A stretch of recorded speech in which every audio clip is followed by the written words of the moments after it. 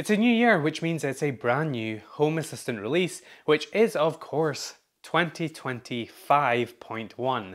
And this month sees improvements to the automation editor, granular graphs, more or less exposure, and backups of all the things. This release has quite a few big improvements to the way backups work in Home Assistant. Firstly, there is a new backup wizard, which is going to help you to set up all of these brand new features included in this release. If you head over to Settings, System and Backups, right up at the top you're going to see a prompt to configure the new backup experience.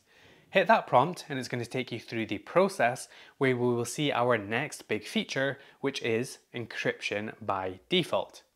Previously, backups could optionally have a password set, but now as of this release, all backups will have an enforced encryption key set on them. You'll see once you get to this stage in the wizard that a backup key is automatically generated and displayed on screen, where you can copy it to the clipboard or download it as a file. I'd recommend keeping this key somewhere very safe, probably in your password manager, where it's going to be nice and secure, but also available at any time. Make sure to not lose this key, as it will be required anytime you need to restore a backup. When you press next, it will ask you if you want to set recommended settings or custom settings, and I'm just going to select custom settings for the sake of showing you the other options, but do feel free to choose recommended if you are unsure. Next is where another big feature comes in, and that is automatic backups, which is amazing. This screen lets you change the backup frequency from either every day or a specific day of the week, and you can also configure how many backups you want to keep before they get overwritten. I do wish that the time was configurable here. I'm not quite sure why that's not a thing, but maybe that will come in future releases, but overall this is a really great addition. On the next screen, you can then configure what you want to back up, either just Home Assistant itself, add-ons, media, or a mixture of everything. Finally, on the last screen, we see the last big feature where you can select where you want to back up to, either the local disk, a NAS backup location if you have one configured, or Home Assistant Cloud, which is a brand new perk if you are a Nabu Casa subscriber, where you can now get 5 GB of backup space included, which is really nice, and that is a little bonus for keeping a backup off-site. It also makes sense as to why all backups are fully encrypted by default now, as they're going to be stored in Home Assistant Cloud if you want to.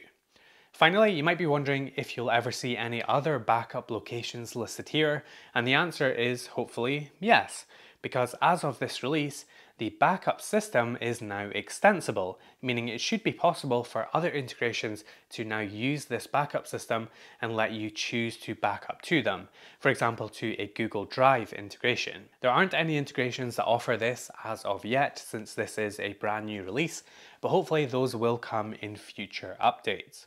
All in all, some huge upgrades for the backup system in Home Assistant, which is really cool to see.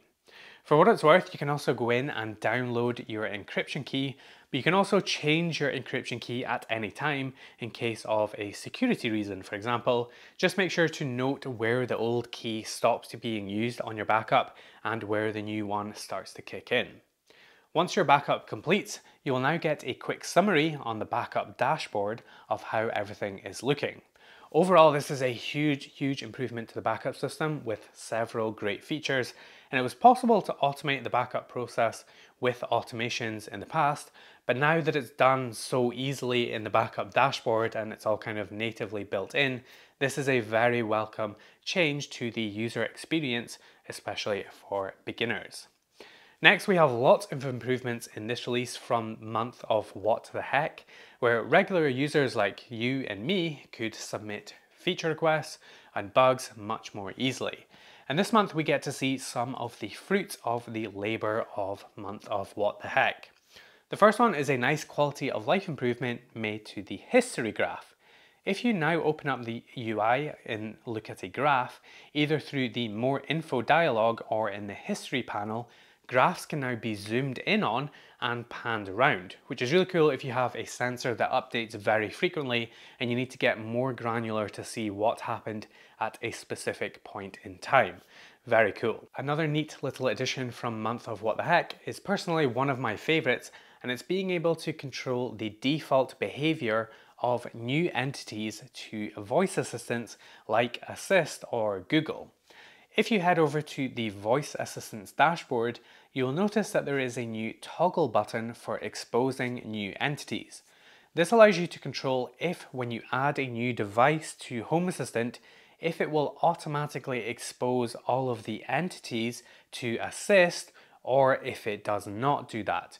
Which, if you have a big install, I think this is a really great little option, as it can quickly expose a huge number of entities to Assist, which in turn can cause it to control the wrong devices and get a little bit mixed up. So I would recommend turning this off if you have a large install to help with that issue. Another Month of What the Heck feature is a new dialog that appears when you save an automation. You'll notice that you can now add an area, category or label right from the save dialog alongside description, which was there in previous releases, instead of having to save it and then go back in and add your label or category after. It can all just be done as you are saving the automation now. Nice. There's also a new shortcut for accessing devices from any page. So some of you might be aware that if you hit the E key on your keyboard, it will search for entities, or you can hit the C key on your keyboard to navigate to different pages and settings. But in this release, you can now hit D on your keyboard, which will let you quickly navigate to a device page, which I personally really like. Cool little improvement there. And on a similar theme, you can also hit A on your keyboard to instantly bring up Assist for voice, which makes so much sense. Some final Month of What the Heck improvements include Home Assistant will now ask to save an automation change if you exit the automation without saving it first. Some options in filters can now be searched, like labels, devices and entities, if you have a large list and you want to quickly narrow them down. Additional context is now available in sentence triggers to further expand your automation capabilities. And last but not least, you can now rearrange individual devices on the energy dashboard to suit your needs. Finally, for the little stuff, the tile card now supports a volume slider as a feature for quick volume control on your dashboard. If you have a background image on your dashboard, there are now configurable options for opacity, size, alignment, and repeat options. Pressing Ctrl F in your browser on certain pages will now automatically focus to the search box on the page. And finally, the SwitchBot integration now has support for the SwitchBot Relay and SwitchBot Leak Detector. As for new integrations this month, there is 8 new integrations joining Home Assistant in this release, and we have 1 new integration available to set up in the UI instead of via YAML. In terms of breaking changes, we have a very small list this month. The only thing I can see that might be popular with you would be the Unify one, which has some of the sensors changed to standardized names. Mostly it's just a capitalization change, but if you use any of these sensors in your automations or scripts, you'll need to change the automation to reflect the new change in the names. And as always, do make sure to have a read of the breaking changes for yourself to make sure nothing else applies to you. And that's about it for the first release of this year.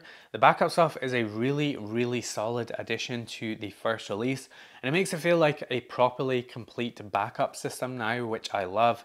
It's also really cool that they made it available for other integrations to hook into so that we can back up to other platforms. I think that will open up a ton of possibilities. Also, a lot of really nice quality of life stuff coming from Month of What the Heck too. So a lot of good feature suggestions and a lot of features implemented, which is awesome. I'd love to hear your favorite new features down in the comments below. Thank you so much for watching, and I will see you in the next video.